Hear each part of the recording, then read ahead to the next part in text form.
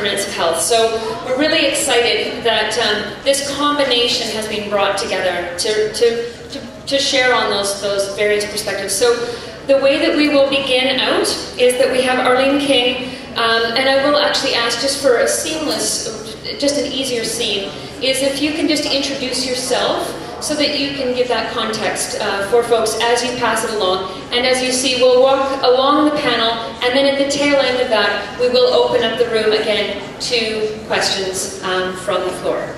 Okay? Perfect, go for it. Hello. Yeah, my name is Dr. Arlene King, and I was a family physician once upon a time. I recently came back to BC and have been recently appointed as the Interim Executive Medical Director in Fraser Health within Population and Public Health, and I think I've done quite a bit over the course of my public health career as well. My most recent appointment was, prior to this, was as Chief Medical Officer of Health for the province of Ontario. Sorry, Arlene, why don't we just go right into your presentation, and then we'll just...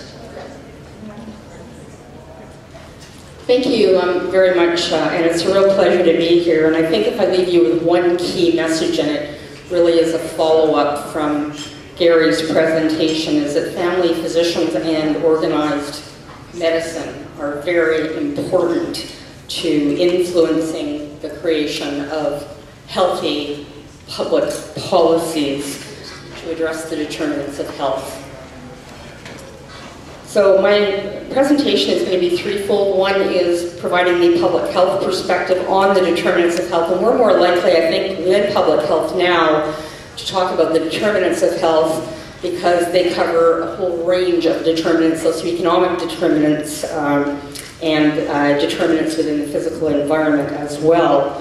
The role of public health and the social determinants of health, and finally, I'm going to go right down to the I would call relatively micro level in terms of public health action in influencing the social determinants of health in Fraser Health. So just a quick reminder of what we view as health, and I think public health pretty widely espouses this general view of health, and I just want to point out that that overall view of health goes back an awfully long way as well. Next slide. So again, in public health, we have I would call it a broad environmental or place-based perspective on health. And again, making the following comments: good health starts long before we visit doctors. It starts in our childhood, our homes, our schools, our workplaces, our communities. The factors that influence health life, for most part, outside of the health sector. And then I just wanted to draw attention to a report that I actually wrote in my first year as Chief Medical Officer of Health in Ontario, basically stating that public health, small p, small h, is in fact everyone's business. So, what are the determinants of health? Well, they're listed there, and I won't spend a lot of time on them. But I just want to make a point, and I will show it graphically, that health status improves at each step up the income and social hierarchy because, of course, higher income determines living conditions and the ability to purchase resources. This graph comes, I don't have it a legend there, but I think it was originally put out by the Canadian Institute for Advanced Research, but this data have been basically cited in many, many locations and many reports since. And basically the key point here is that 60% of the socioeconomic and physical determinants of health really are attributable to improving and addressing our health. And sadly, in terms of our overall health, only 25% of that is actually contributed by the healthcare system per se.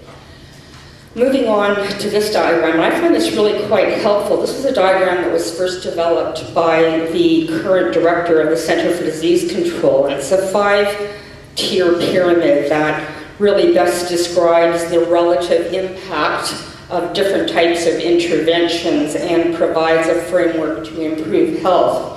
At the very bottom of that pyramid, indicating the interventions with the greatest potential to impact population health are the efforts to, in fact, address the socioeconomic determinants of health.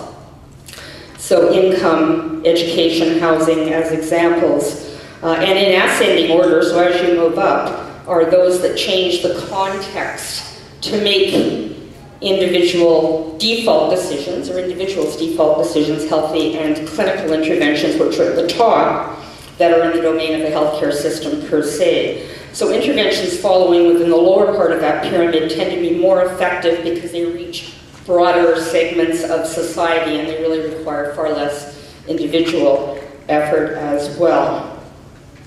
So moving on, so again, this is a public health paradigm that I drew to try to, I think, position public health within, I guess, overall social context. And I think we believe that we're quite uniquely positioned to work with both health sector and non-health sector partners because the programs and the issues that we are working on span many sectors beyond the health sector. So we sort of straddle both. So on the right, as a critical component of the health sector, strong alignment and integration between public health and health services are important to advancing health equity and improving individual and population health. However, we recognize that good health comes from a variety of factors and influences that we've talked about already. So on the left side of that Venn diagram, just noting that public health works closely with non-health sector partners at provincial and local levels, and that we work to influence, support, and help shape legislation, policies, and programs that affect health, and often provide the evidence, as I mentioned, related to health risks and ways to reduce them.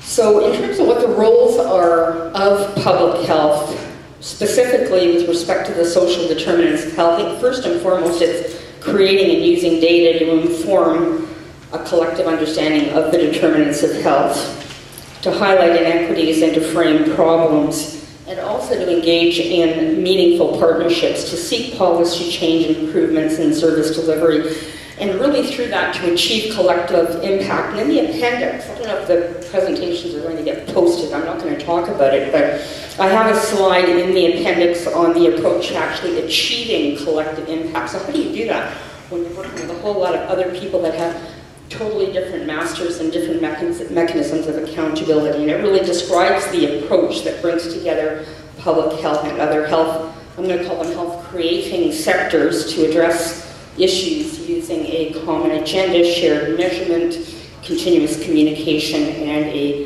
very strong commitment to creating impact. Another role, as has already been pointed out by Diana, in Ontario, there actually was funding as part of the poverty reduction strategy in Ontario, and I was there to actually support social determinants of health nurses as well.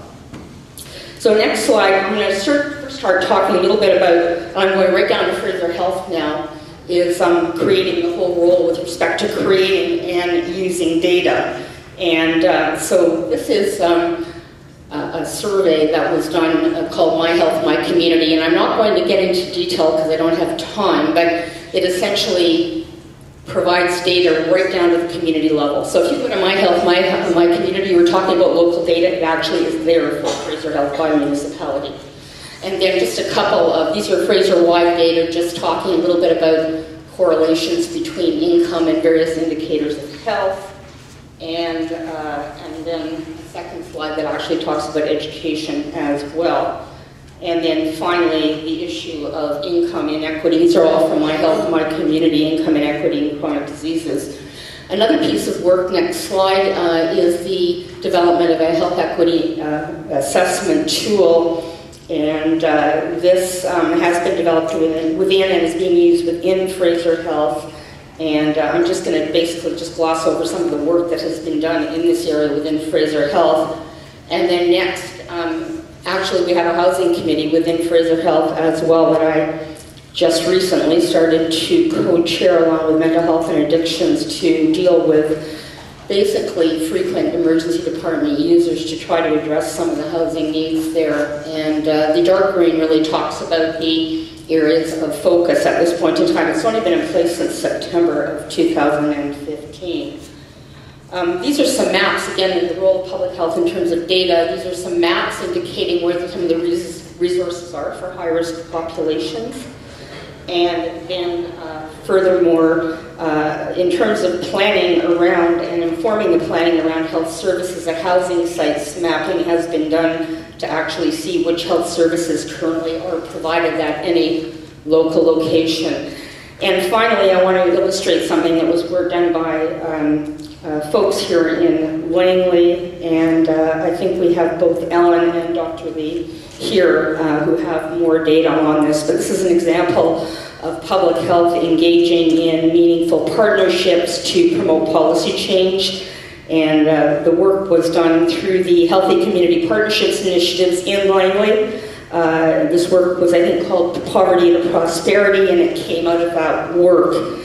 The Langley Division of Family Practice supported the development of a patient journey map for youth, senior, and a single mother. And the division led a community-wide workshop for reviewing myths and facts, creating a collaborative vision, hosting a gallery walk on the patient journey maps, and identifying and prioritizing barriers. These, in fact, are the gallery walks that was developed and promising practice images that were created. So you can talk to either Ellen, you can wave your arm, or Leo Wong, who is the board chair of the Division of Family Practice, and they have further information on this work. And I just want to close by saying that equality is not always justice, or it is not always equity. Next slide, and final slide. So taking it one step further, it is about policy changes or system-level interventions. So thank you very much.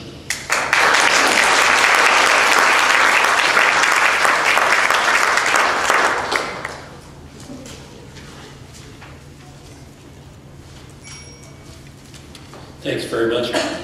I'm Dean Brown, GP from the North Shore, and I'm here to speak about Health Connection Clinic. And I'm honored to be able to speak to you today. I'm surprised at the turnout. I also know that obviously so many people in this room know more than I do about the topic. But if you can do it, that'd be great. So just to give you a bit of an overview of Health Connection, it's a team-based primary care is essentially what it's about for people with complex needs. Or vulnerable population. And we see it on the North Shore as a service or a network, not just a clinic or a place. It's actually a collaboration, and collaboration is one of the themes that really informs, I think, a lot of the work around social determinants, and certainly our work with Health Connection. It's a collaboration between the North Shore Division of Family Practice and the Health Authority. And I know that those kind of relationships have not always been easy to establish as the division process gets going, but luckily on the North Shore we were able to get underway with that fairly quickly. So the clinic opened in July 2013, so it's up to celebrating its 3rd anniversary shortly. One of the things I was going to say too is that, again, about collaboration, I know that many of you in this room, as I say, know more about this than I do, so luckily at the end we're going to have the opportunity, I hope, for me to ask you some questions and really introduce that collaborative element into some of what I'm saying. So what we're doing is providing team-based care, and really it's about attachment, so that everyone tends to think of Health Connection as being for the unattached, but actually the way we view it is it's really team-based primary care, and folks who were unattached or impossible to attach in an average practice become attached to us, to Health Connection. And we really deal with a range of populations and ages. And I can't resist the comment, actually, that people are noticing the problem being fee-for-service. And I'd say, yeah, fee-for-service is an issue, but really, in a way, what the bigger problem is lack of a team. It isn't so much about the payment model, that's a big part of it, but really it's the team. When we say we don't have time because fee-for-service, it's actually, we need a team around us. So luckily we've been able to create that at Health Connection. So our team looks like this, the MOA, and you notice I put that first, she's the most important person of all.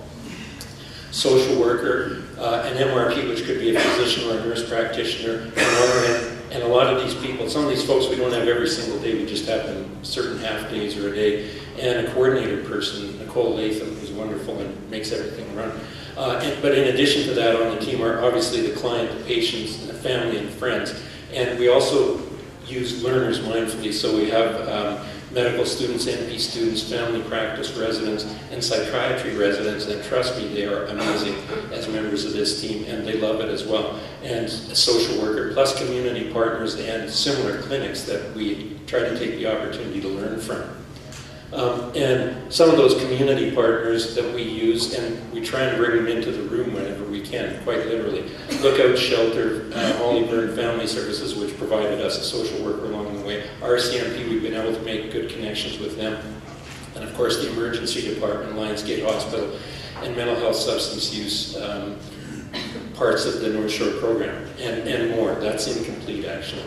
And along the way, we've developed something called the AMPS Complexity Tool, which tries to take a look at the bigger picture of attachment, medical, psychiatric, and social determinants, and I've got some examples of it, and it's on the next slide. So that's it there. We try and rank every patient along those lines because we think it's important. As physicians, we're pretty good at getting the A and the M right, but the A being attachment, M being medical, P being psychiatric or psychological, and S being social determinants of health, and in there, we rank all of those things, and one of the things we ask them is, how easy is it for you to make ends meet at the end of the month? Are you having trouble? So we're trying to bring that poverty tool into our complexity tool and use it with every patient. So we have a developmental evaluation going on the whole time. Developmental meaning that it's integrated with your process and that it started more or less before your activity did. And it shows that we have managed to decrease to an extent ER visits, length of stay, and readmissions while providing primary care. So I put down that we've attached 600 patients. I'm not sure if that's really true, but it's some hundreds of patients anyway. And so really Health Connection, seeing it another way, is system change. It's a right implementation of primary care. It's not only something aimed at special populations, it's actually good primary care done in a good way. And in our instance, but I think in all cases, social determinants need to be in scope. Next slide. So a few lessons: collaboration works, social determinants need is obviously there, even on the wealthy community of the North Shore, and there's a community trying to happen, I think, within our community of high needs folks. It's interesting to see them getting together. Next slide. See that these have been some of the challenges, and I'm sure there's familiar to you. Space, the collaborative process, I'm interested in that, funding. And next slide. Some of the concerns and hesitations we hear are, it's very nice, but this is the Cadillac of healthcare and we can't afford it for everybody. Next slide. But the answer to that is actually you own the Cadillac. It's big, shiny, expensive, eats a lot of fuel, it's dated, hard to maneuver, costly to maintain, and only runs on the main roads. Ours is a little more maneuverable than that. So some of our next steps are to think about outreach. We're doing that. Patient-centered medical home is part of the initiative of our times, obviously. Supporting the client community that's trying to happen. Making maybe a North Shore primary care center that has some of these elements, linking to like-minded organizations and much more. And next slide. So these are some of the questions I want to leave with you. How do we show the business case for collaborative team care and for social determinants integration into care?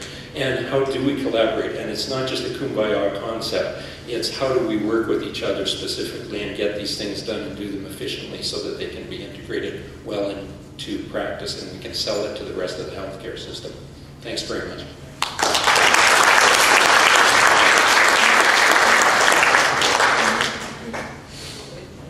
We've asked these guys to do a heroic task and try desperately to stay to 5 minutes, so we had a little bit of room for questions. So thank you, Dean. Hi, my name is Vanessa Bursick. As a brief intro, the study of validating a poverty screening instrument for primary care was my residency research project. And shortly thereafter, I got hit by a car on my bicycle, had many fractures and injuries, and was off work for a few years, and was so grateful that people like Gary Block and the CMA were able to move forward the equity agenda. While I was at home, I kept thinking about this issue, doing a little bit of consulting work from home, and then eventually founding a nonprofit society called Basics for Health Society. What came out of my work research-wise, was recognizing that physicians simply can't do this work alone, which is something that Dean and others have echoed. And so what we wanted to do was, and you can go to the next slide, what we wanted to do was build capacity and help for clinicians to do this work. We transitioned to a nonprofit society after Impact BC ran a pilot of this work. And our mission is on, our vision is on top and our mission is on the bottom. But basically what we're doing, and currently as a nonprofit society, simply because the system does not have a lot of inroads for doing social determinants work, and yet we recognized in the context of the education that's happening around social determinants that we needed to build capacity and support.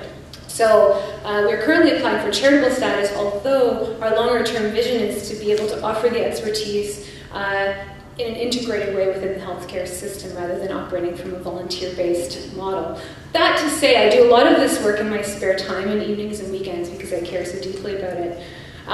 So Basics for Health is based on the work of Health Leads USA, and what we do is we train, and the training is really the heart of what we do, students to act as patient support workers, patient navigators, and that type of role, which allows clinic social workers or clinical staff to practice at the top of their license. Referral can be done through patients directly or through healthcare providers. There's a program currently operating at Reach Community Health Center, which is sustainable and ongoing. And the next slide, Dan.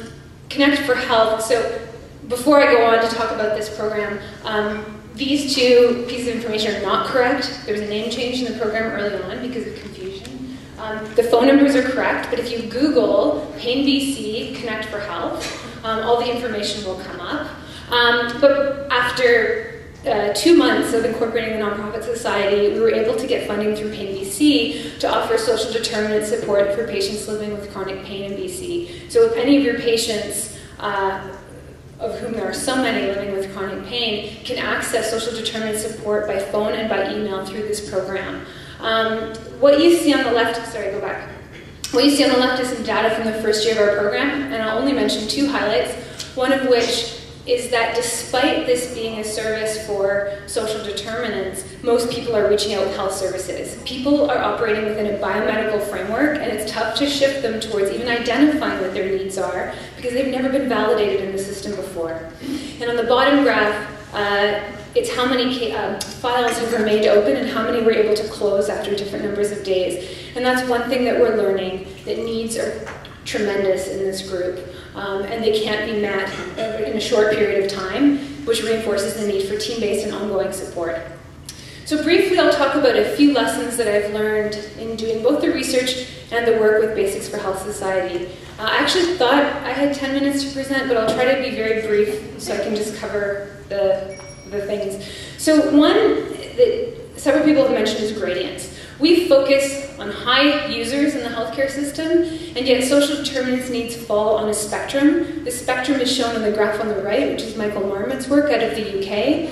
But the gradient exists on an individual patient level too. And this was a slide, or this is an image, we all have these favorite images that we have in the work that we do, and that's one of mine on the top left, which is that the steeper the slope, the more barriers the person has.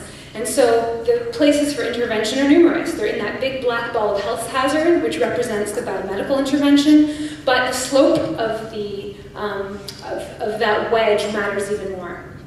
But there's one important lesson that's come from the research that I've done, and that is that if you people who have multiple barriers, if you start adding biomedical problems onto an existing problem list full of socioeconomic needs, you're simply making their problem list longer. And so we have to be very careful about causing harm and perpetuating shame and further barriers by making their problems seem bigger.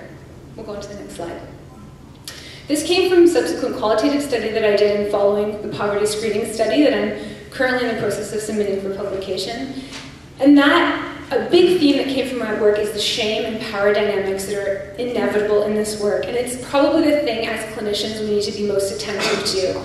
I'll give you a chance to read these, well, I'll just read them out loud. The class thing, resentments maybe. Here I am struggling to feed myself, and here's this person who makes $150,000 who's supposed to give me the answer in 15 minutes about a life that she can't understand.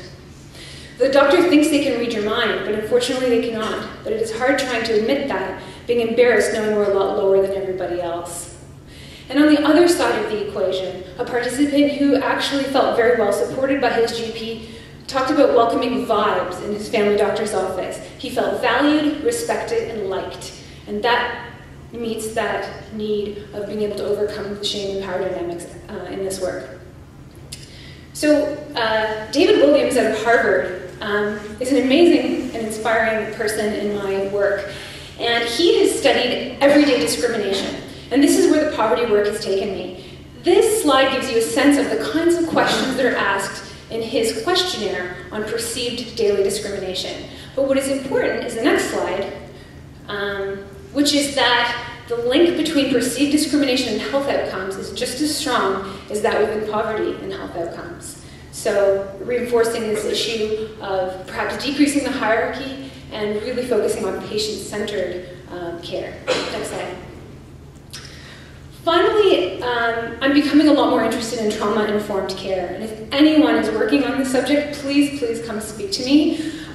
Because histories of trauma are very much at the heart of two things. One, why people continue to have difficult life experiences, but also difficulties coping and ongoing increased reaction to life chronic stress. And so going even further upstream than poverty, what we're starting to see is that people get stuck in a cycle of marginalization. And essentially they're stuck in fight or flight mode.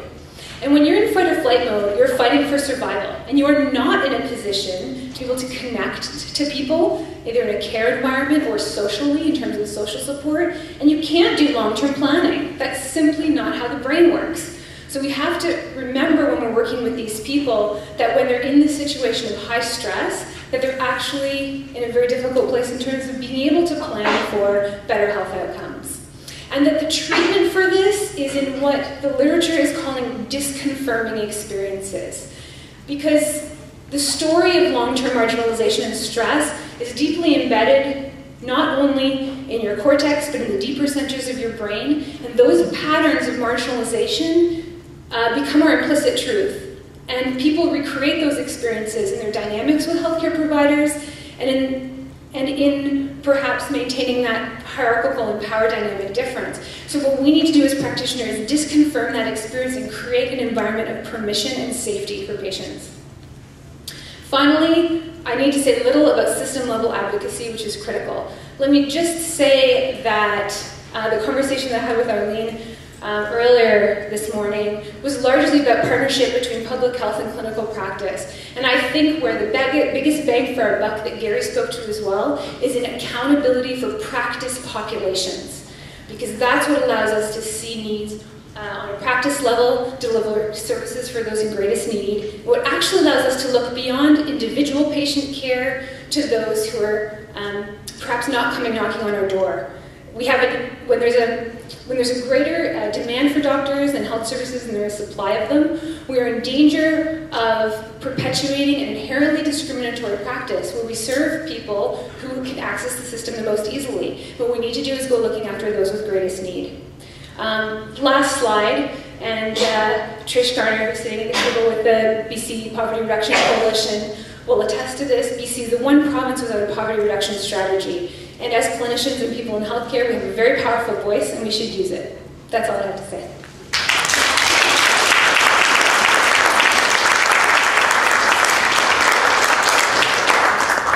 Facilitator fail.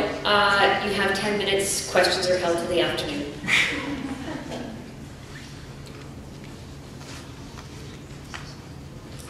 Hi, I'm Val Travilis, and I have the honor of leading the Child and Youth Mental Health and Substance Use Collaborative in the province of BC. And I have a couple of things that I'd like to talk to you about today. I'm no expert. Luckily, all of you are, and these esteemed colleagues up here. But I just wanted to talk to you about some of the things I've experienced and see in the work that I've done over the past 20 years in BC. Just wanted to start with a reminder of health and doctor leadership. Some years ago, doctors voted to take a percentage of fee increases and align it to high priority populations. This is a really big deal. It's a first in Canada, and I think it's really spawned a great deal of innovation in this province. And we sometimes take that for granted now. I never forget it because I live and breathe the results in community because of that decision. So I want you to think about things that have occurred that give us hope, and that it's not a massive thing that we're starting at the bottom. We've already made some strides here. Because of divisions of family practice, GPs in the interior identified the horrendous status of child and youth mental health in this province. There's power, there's leadership. Then those joint clinical committees, primarily shared care, but then GPSC and special services, decided to fund the Child and Youth Mental Health Collaborative. And then further agreed to take a risk of providing values-based funding rather than population-based funding. Huge shift. When I Googled values-based funding, I found lovely examples around using and thinking about the social and economic determinants of health. And then you followed the algorithm down, and then it became population-based at the end. So you lost the power of the social and economic determinants of health. In our model in BC for the collaborative, it's values-based. It's based on geography, on the social and economic determinants of health, and it's also based on intergenerational trauma. And when you look at that, that's why Haida local action teams get the same as Abbotsford and Mission. It's only fair that, but it was a brave step for those committees. Doctors and members of the health authorities sit with community members on these 64 local action teams, 2,000 people involved across the province, sit, I think, and sometimes quite vulnerably, with community partners, with youth, with parents, and improve mental health and substance use services, and also building capacity in schools, which I think in communities and schools, that's where the work has to happen, and I think that's where primary health care will have a bigger role in the future. The second thing I wanted to talk about, because we have a timekeeper here, so I've got rid of a whole page of notes. I wanted to talk about physicians as healers, because I think that's another leap that's occurring in our province. And when I say doctors, I mean doctors, but I also think about clinicians and so on. A few years ago, an organization called Force in BC did a survey with many thousands of families. And they expected the results would be around mental health. And what they expected to see would be waitlist would be number one. And interesting, it wasn't waitlist. It was the quality of the encounter once they got through the door to see the physician. It made the difference between with the health outcome, with their experience of care. So recently, I don't know if you remember it, there's a young man who was on the front page of the Vancouver Sun. His name is Corey, and he's given me permission to talk about him today. Corey was raised in poverty. He was raised with a great deal of dysfunction and was addicted to drugs from about the age of 10. Went and experienced probably every service we could offer. And he said During those years, he's in his early 20s now, and he's a leader in the collaborative. He's a leader in one of the local action teams. And he said that experience in the last 3 years has trumped a lot of things that happened in the previous 10 years. The things that he said saved his life had to do with the attributes of the clinicians and physicians. There were 2 that he believed saved his life. And I'm going to read his see if I can do it without my glasses. The first thing was the amount of respect. He does not look like most people in this room. And so when he walks through a door, whether it's an ER or a physician's office, there's a little bit of, I'm a bit nervous of this person.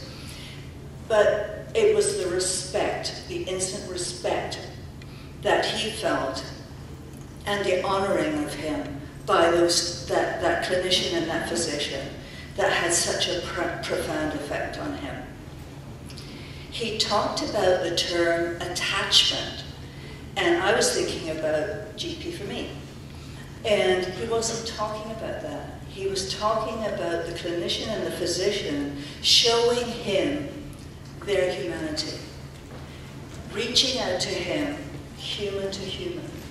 I also have suffered, and I also understand, and I will tell you a little bit. I'm a father, I'm a mother, I'm a neighbor, I'm a son, I'm a daughter. That kind of thing coming from the clinician and the physician, pulling back the professional skin to show the human underneath made a huge, huge difference to him. And he felt, when he walked away, he did not feel alone. And the last thing was talking about hope. He said that not once did those 2 providers tell him to give up hope. One of them said, when he had relapsed for the 6th time, he said, "Great progress. You're on this journey, you're getting there, and you've taken one more step." And he said that was amazing, because all around him, in the eyes of people he was seeing, including his family, was failure, no hope, failure, no hope. And so I think my message with that story of Corey is, you have the physicians and clinicians in the room and the health leaders in the room. You have an amazing opportunity to change thousands and thousands of lives. And I'll leave it there.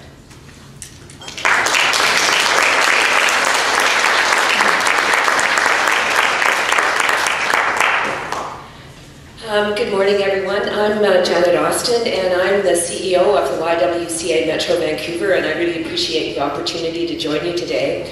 I'm also active as a community volunteer with a variety of organizations, so 2 I will name. One is I'm the public member on the board of the Canadian Pediatric Society, and I'm also just concluding my time as chair of the Vancouver Board of Trade. So really trying to bridge, bridge the different understandings in different sectors of society and the economy. Which? Okay, you never know with these things, right? All right, so just briefly, the YWCA Metro Vancouver is one of the largest and most diversified nonprofits in Metro Vancouver, if not the country. We've been around for almost 120 years, and on an annual basis, we receive visits from about 53,000 people, and we operate in 40 locations throughout Metro Vancouver. So you can see the size of our operating budget. It's probably small compared with what you guys are dealing with in the public health sector, but for a nonprofit, it's pretty significant. We use a business model, a social enterprise model, in that we operate a number of very successful related businesses which generate significant net revenue, which enables us to fund some of the activities, community service work that's difficult to raise money for. So our hotel gross operating revenues are about $4 million, and our net revenue at that one facility is about $1 million on an annual basis. We also use a balanced scorecard to try to measure our outcomes, and we have a very particular focus on measuring the success at an individual level of our clients, our various clients. So our primary client, we serve everyone, but our primary client is a single mother and her children, and we attempt to support her by surrounding her with an array of holistic services, and our goal is to support her to achieve personal and economic independence. So you can see that whole range of frontline services that we offer, all of which are very much consistent with what we've been hearing about this morning. And I'll just draw attention to the lower photograph. That's our legal educator, Andrea Vollins. She came to us as a teen mother, with 2 twins, I think at the age of 16 or 17, needed support graduating high school, and she is now, child care, housing, educational support, and she is now in charge of all of our legal education programs, so great success there. We also do advocacy. I think we've had 40 years of rhetoric, really anti-tax rhetoric, that has caused all of us to think of ourselves as taxpayers as opposed to citizens. And so I think we need to change that. I feel that in our country we are seeing that change. I think it's a very positive thing. You see it in the outpouring of support for the Syrian refugees, and I certainly see it in the many young people who come to my office on a regular basis wanting to use their knowledge and skills in service of in some social benefit. So to me that's very heartening. So advocacy, again, connected to our frontline service, always evidence-based. We try to be collaborative, look for the win-win. 2 examples. I have the privilege of meeting with Justin Trudeau tomorrow. He wants advice on affordable housing, so wish me luck. And the other thing I'm doing this evening is we're hosting a public dialogue on the Jian Ghomeshi verdict. And the idea there is to look at what needs to change in the justice system to provide better supports to the survivors of sexualized violence. All right. Just an example, this is Ali. I think, Chris Locke, where are you? Chris Locke, I'm sure you probably know Ali. Ali is a young woman who came to us through our work in the downtown east side. She has FASD. Her parents were told that she would never read or write. Experienced abuse, drug and alcohol addiction, homeless, pregnant at 26, children apprehended. She's connected with our services and I think had special service from Chris. And she's an outstanding success. She initially was hired by us to do some work as an FASD facilitator. She got some education bursaries from the YWCA. She's, I think, just completed her counseling diploma from the Native Education College, and she was a class valedictorian, and she's looking forward to working in the community, so great story. And this is Jarmaine, similar situation, a teen mother. We operate a child care for teen moms, which is a collaborative partnership with Tupper High School, support for those children and parenting support, and it allows these young women to complete their education. And her goal, she's done remarkably well, her goal is a career in healthcare. Maybe people can help. So I was asked to talk briefly about the relationship between health and the YWCA. So I've given you a list of some of the different ways that we connect with different aspects of the health system. As you can see, there's a fair bit, but I think that there's potential to do an awful lot more. And I want to just take a moment to really acknowledge Dr. Chris Locke, because if you people don't know, you should. The leadership, Chris, that you have provided has been outstanding, sustained over many, many years, and has added such incredible value to the services that we provide. And I want everyone to give her a round of applause, because she deserves it.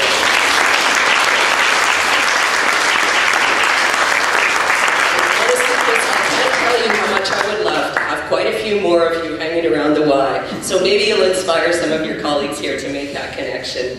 So I won't go into detail here because time is short, but these are just some examples of what we're doing.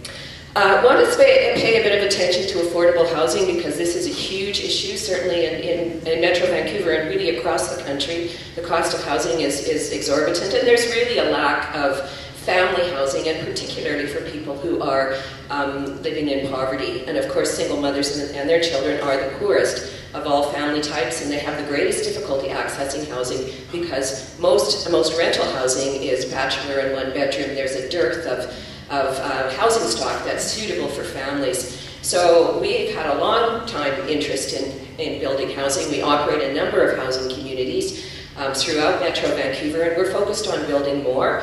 So we currently have 4 housing projects under construction, and I'll highlight, I think, probably just one of them. And this is a marvelous project with the Vancouver Public Library.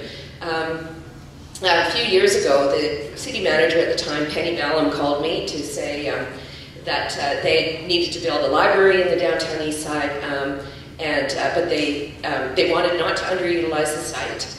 But they weren't able to fund it, and so they asked if we could come to the table. We have done that. We've raised $10 million to cover our costs. We have to cover our capital cost up front so that we can actually afford to operate it on rent revenue. And it will have a space actually for Chris's excellent work there. So again, that broad range of service. And there's a picture of it, and we have 3 others under construction, and I'm actually trying to get 3 more going. So that a little bit of an example. We also do policy entrepreneurship, so we work with youth in care. We had a change to the income assistance regulation made, which enables women who have precarious residency status to actually access income assistance. And then we worked with the province to implement the Single Parents Employment Initiative, which realizes the barriers to employment if you lack childcare, transportation, and education coverage. So, just a few final comments, really. I want to talk about what we see happening really at the federal level, and I have to say I'm quite hopeful. These are some of the promises and some of the actual actions that have taken place that will have a significant effect on lifting people out of poverty. And the Canada Child Benefit is actually a monumental policy shift. It will lift 300,000 children out of poverty. It will provide single parents or parents with $6,400 a year for each child under 6, $5,400 for each child between 6 and 17, it's actually shifted the calculation of the living wage positively. Early learning and care, I think this is probably the most important thing that we could do in terms of public investment. The federal government has indicated an interest in moving in this direction. It's a ways off, but it's something that definitely needs to be supported.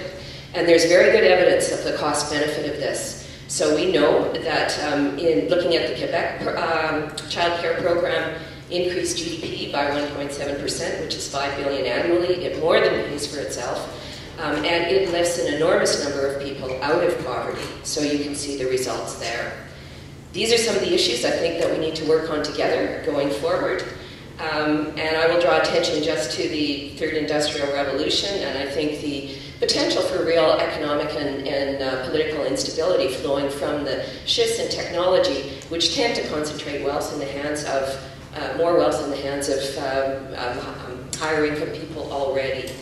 So what can physicians do? Here you go. Build relationships with organizations like ours, take a page out of the book of Chris, and then really, I think, you know, the capacity of the philanthropic and the charitable sector and the capacity of the front line, which is you, to deal with these challenges is not up to the extent of the challenge. We really need systemic change, and we really need to advocate as individuals and through our organizations for the kinds of shifts that I'm laying out here. And I encourage you all to do that. Thank you very much, and I'm sure I'm past my 10 minutes.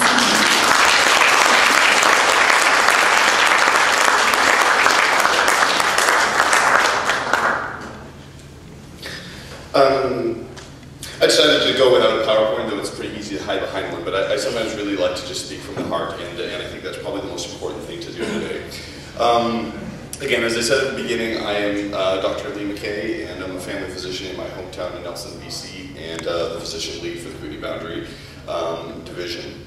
And somebody asked me last night when they heard that this was coming out to say, did you learn this in medical school, your passion for social determinants of health? And though we had Doctor-Patient Society and there was some work done on that, I probably have to admit that I'm the son of a early childhood educator and a social worker, so I think I probably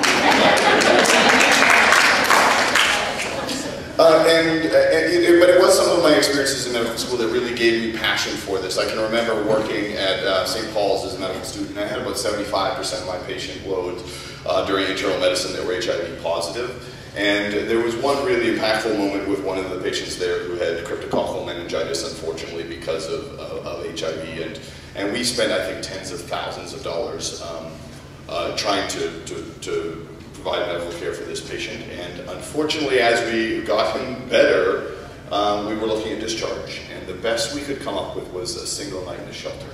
And we had just spent, I can't estimate it entirely, but tens of thousands of dollars on this person, and yet I knew what was impacting their health more than anything was their living environment, the best that I could offer them when I had to go and tell them what our discharge plan was, a single night in a shelter. And so I really realized that we needed to flip what we were doing on its head and start in a publicly funded medical system really looking upstream and starting to deal with some of these things. So during medical school, I went to Saskatchewan and I looked at some of their health systems there in terms of their cooperative health clinics and some of the fantastic work that they've done within that model in delivering really good primary care up front and dealing with some of their marginalized West Side population. I got some great experiences there. As people already talked about, you need to see that as a trainee to really be impacted by it. And there's a bunch of stories that I could tell, but I'll, for the interest of time, skip that. And then during residency, as Vanessa talks about what she did with her residency project, we actually got to meet at the Family Medicine Forum there because I was doing a workshop on addressing social determinants of health in clinical practice as primary care providers and did some work on that. And it was actually, the name of my talk was, "But Doctor, I Can't Buy Fruits and Vegetables at the Dollar Store." It was me rather than Ryan. Though I had the luck of meeting Ryan in those early days in Saskatchewan during his switch work, which I got to volunteer and do some work with while I was there, as well as their bus pass initiative, because they just axed the bus pass for their people on welfare and disability, similar to what's going on in BC right now.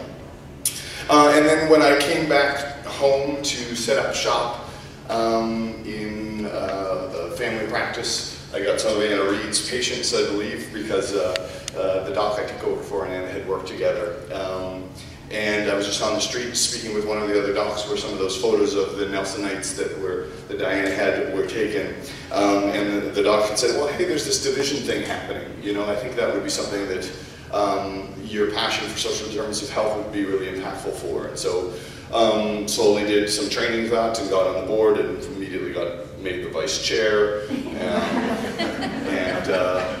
And it was actually as I was chair, our executive director and I at one point just said, hey, we both looked at some of the work that Gary had done with the Poverty Intervention Tool and said, well, hey, can we try to do something local with that? And so dedicated about $4,000 of our budget initially to the Nelson Care Society to modify that tool from Ontario to the Kootenay boundary context and just said, if we're going to do it there, let's do it for all of BC. So we built a BC tool, which is available on our website and on your tables. And so immediately started to use that and take it up with my patients. But I have a pretty usual family practice, and I'd say that's one of the things that I'm the most passionate about. It's not just providing this kind of care for marginalized populations.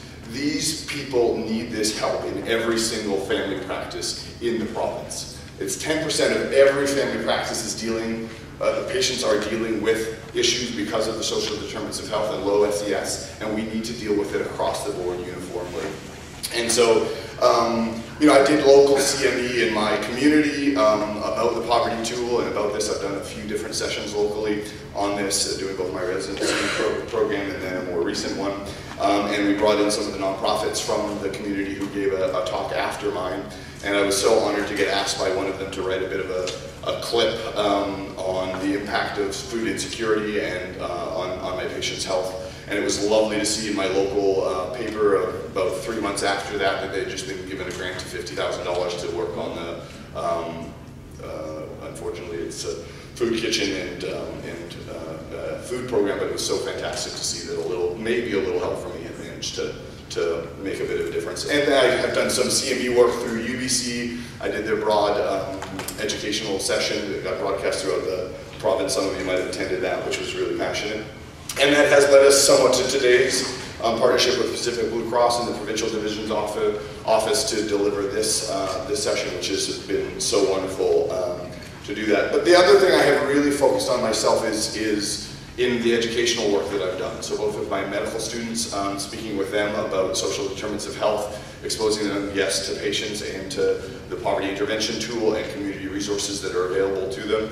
And I'm actually a core preceptor for our own residency program in Kootenay Boundary, which has just started a little while ago.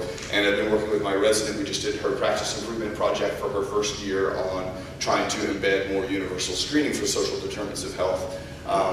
And so we did that initially with my complete physicals. We do that as a screening thing, just as a piece of that to embed that. And we recognized that wasn't hitting all the people that it needed to hit. And so we really tried to transform it to whenever we finish an intervention with a patient, if there's physiotherapy or a prescription or anything that comes out of that saying, our finances and impact for you being able to access that care. And if they screen yes, then actually asking the more well-established screening tools, do you have a difficulty making ends meet at the end of the month? And it's been fantastic to see my resident take that up and be really passionate about it, and really to see that make a great established niche within my practice of really identifying these. Though, you know, in my community, I see them in grocery stores, I see them on the street. I do have a fairly good sense of their lived experience. I walk it every day, so I don't have to do a tour of my community because I've done it since I was born.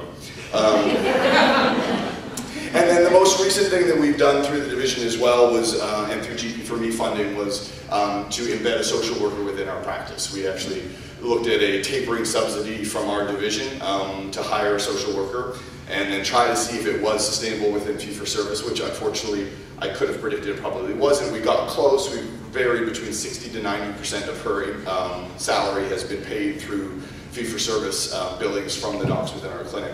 But I took the other 8 doctors in my clinic grudgingly. The board meeting, when they approved that we would actually take on this year-long subsidy from the division and hire this person, they said, well, Lee, we get you're really passionate for it, so we don't think we're going to lose money as a clinic, so we'll do it because we know that you're passionate about it.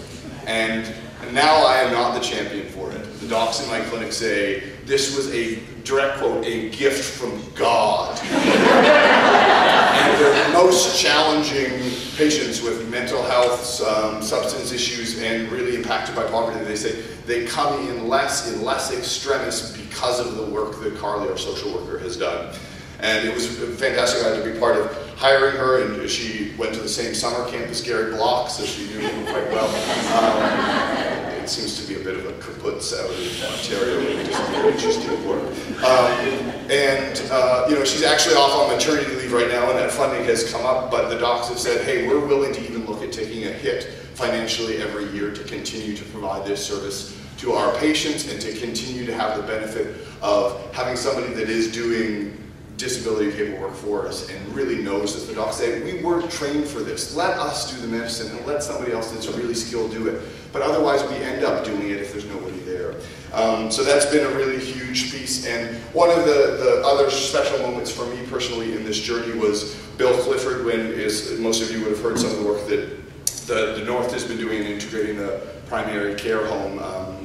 And he came up to me really excited at one point. He said, Lee, we've embedded in the funding model for complexity rating your poverty intervention screening one, and actually it's Vanessa's, it's not mine, but you know, most of this work, as I have shamelessly stolen from Vanessa and Gary, is standing on the backs of giants and really working collectively to make an impact. But part of that complexity rating is that question. It's embedded in the MOAS EMR now, and you get 1.25 increased complexity funding for your patients if they screen positive for being below the low-income cutoff line because of that. And so to see that actually embedded, and to see that that might mean that we're actually able to hire in Fort St. John or other places that will take this up, social workers, because of recognizing that funding in there, has been really, really impactful. So the last thing I wanted to close with is just maybe and seed a little bit of the afternoon discussions are certainly, you know, my barriers are a lot of the interventions, as I've done the poverty intervention tool, my working poor,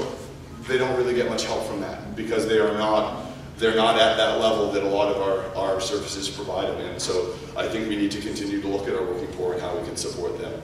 And I think we really do need to look at really systemic change about some of the fundamental things like affordable housing. So it's so great that Janet speaks to that a little bit, and hopefully she makes a huge impact with Justin tomorrow. You know, there are some major barriers that I think even if we embed social determinant of health lens and focus in the work that we do, we have a lot of work to undo the systemic multi-generational trauma that is affecting the impact and all of these things for our patients. So I really hope that maybe, as you saw that journey that Garrett showed with the evolution of the work that they've done, that this is a culmination for me of the evolution from individually embedding into practice and using the poverty tool to hopefully making systemic collective impact. And I really look forward to what we'll do in the afternoon and hopefully addressing some of those things and coming up with some great ideas together about what we can do. Thanks so much.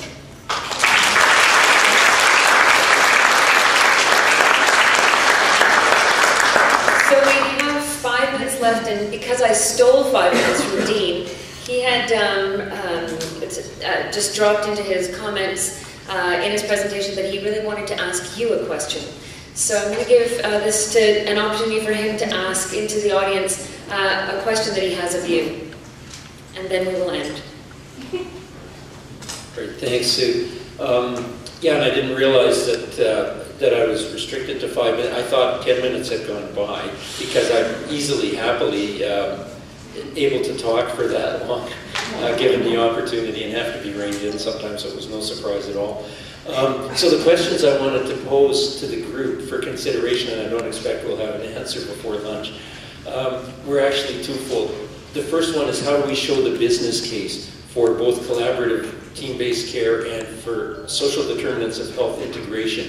And I use the business case word with a little bit of a cringe, but I know that that is really what has to be done in order to demonstrate to the funders, who are doing things with the right mindset, really. They're trying to spend public money in the right way and the best way to get the best results.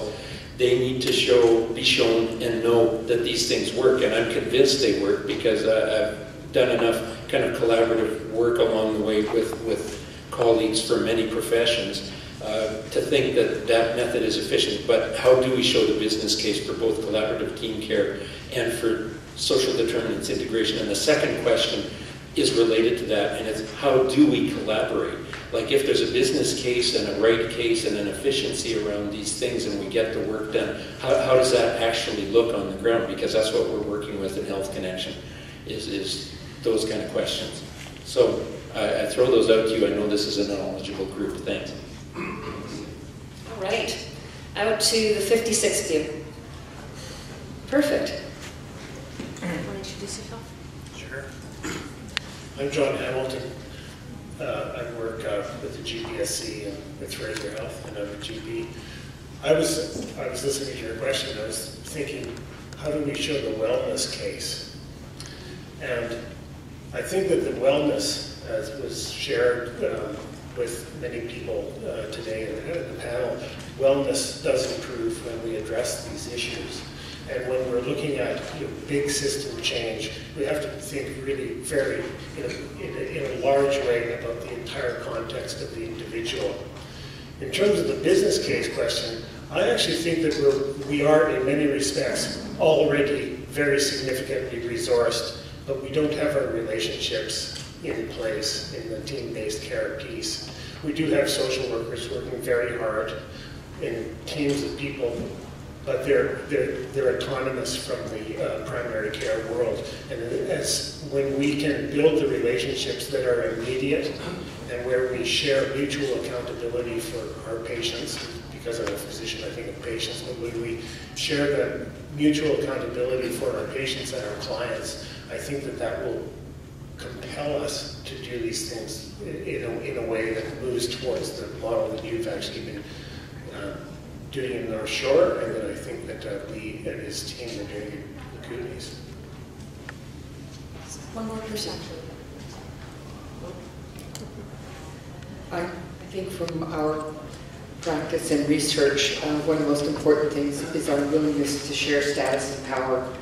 And that means working with the community. We don't need to duplicate what's in the community. We need to work differently. We don't all need to bring the same thing to the buffet. So that when we look at empowerment, the WIDE does this very well, and look at the strengths of the community, not just the deficits. The business case can be built on that it's actually that we're actually saving money. We're using our resources better and more effectively. And I think that this is an example of working across areas, but also we need to think about working interprofessionally And the social work example is excellent. The work on the North Shore, I'm thrilled I'm from the North Shore, so congratulations, Dean. We need to share more of what's working and share our recipes with each other. Thanks. Thank you so much. Yes. Okay, 1 minute. You go first and then I'll go. Oh, sure. Just in response to measurement, so 2 things. One is that there's a common thread that's happening across the country, but that's not well supported and could use coordination, is the complexity measurement. So Dean's clinic has the AMPS tool. Gary Block presented on their tablet use in the waiting room, and Rhine Island, Saskatchewan is doing very similar work. And we applied actually for CIHR funding last year to try to compare and test some of these complexity measurement tools. And we got turned down, and 2 of the reviewers said it's an invasion of patients' privacy. They're coming in for biomedical reasons, not for social determinants. And that was the reason that our proposal got rejected. That was the primary reason. So that stigma against doing this work still exists. And there's no reason why we need to keep reinventing the wheel of complexity measurement. And let me just transition that into something that I've spoken to a couple people in this room about, which is we're moving towards patient-centered medical homes, and we're moving towards more quality improvement, accountability for outcomes attached to funding, and for responsibility for practice population. And that, it seems that, physicians get really anxious about quality improvement and seeing who of their patient population has fallen through the cracks. And yet, if you're measuring complexity appropriately, you're identifying where the greatest needs are. And that's how a lot of the high-performing primary care models globally work, including group health cooperative, where they identify where the gaps are, and then they support physicians to better meet the needs of the highest needs patients, which is often why you have poor outcomes in the first place. So it might be a way to transform the conversation around quality improvement and accountability for outcomes to actually embed an appropriate complexity measure that can figure out why certain patients are falling through the cracks. I'm just going to answer your first one. I'll be quick. There's no question that there needs to be more cost-benefit work done, and that would be helpful. But I think we could make much better use of some work that has already been done. So I would draw attention to the work of the Human Early Learning Partnership at UBC under the outstanding leadership of Dr. Clyde Hertzman. So I think many of you are familiar with his work with the EDI, the fact that we have, I think it's now up to about 33% child vulnerability rate in BC. The biological rate at which you would expect a child to be vulnerable at 5 is 10 or 15%. And so they did some very interesting cost-benefit work a few years ago that demonstrates that we're actually foregoing $400 billion in GDP growth over the next 60 years. So, that would be the net present value. So that's actually 10 times the provincial debt. So this work is actually really valuable, but I think it hasn't got enough exposure, and it hasn't got enough general exposure. The big challenge, I think, is helping our political leaders to understand that not all of this benefit is long-term, 20 years in the future. There's a fair bit of it that's short and medium-term, and that's the kind of information that I think will help to shift their understanding and their ability to make some shorter-term decisions.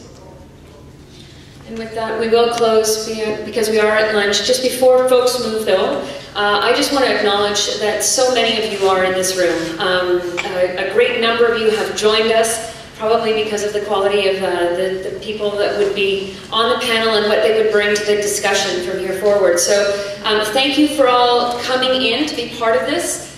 We will be in deep discussion in the afternoon.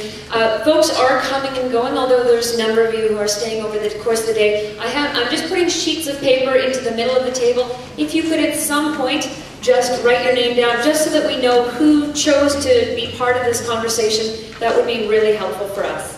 And with that, we will be meeting back here at 1:15 to begin the afternoon session.